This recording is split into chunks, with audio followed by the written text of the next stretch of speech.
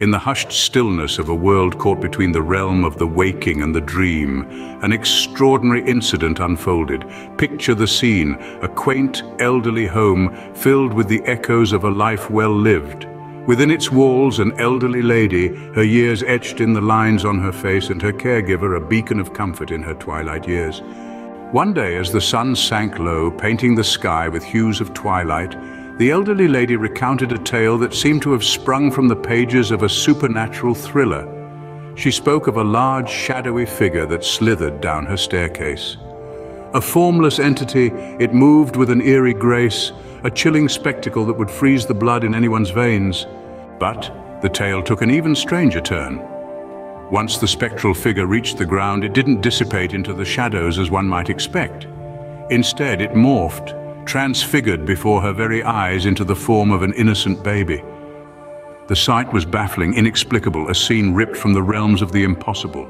Naturally, the caregiver attempted to rationalize the account, attributing it to the workings of an active imagination, or perhaps the result of a mind compensating for missing information.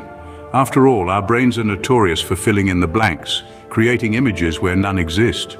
However, the explanation didn't seem to entirely fit. The elderly lady's behavior had changed. She began sleeping a large part of the day, a lethargy that was unlike her. Could it be that she had encountered something far more elusive, more supernatural than a trick of the mind?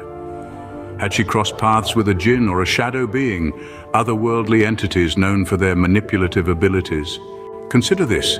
A spider is a common symbol of fear, and a baby, an emblem of vulnerability. The combination of these two images could trigger a potent emotional state, a cocktail of anxiety and fear. And we know shadow entities are said to feed on such emotions. So could her encounter be a manifestation of a shadow being preying on her emotional state, or was it a mere illusion, a figment of an active imagination? The incident remains shrouded in mystery, an enigma that dances on the edge of the supernatural realm.